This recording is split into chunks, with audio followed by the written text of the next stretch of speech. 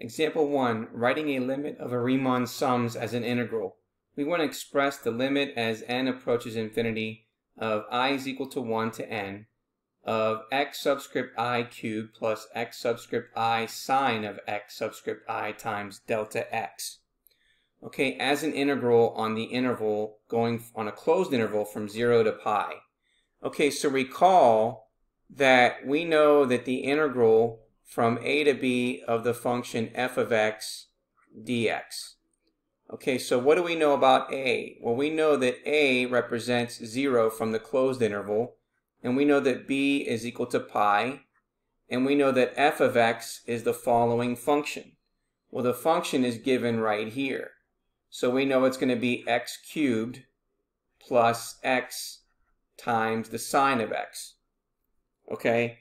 And then that delta x is the width. So we have our dx. Okay? So if we want to write this integral, we know that it's going to go from a to b, which is going to go from 0 to pi.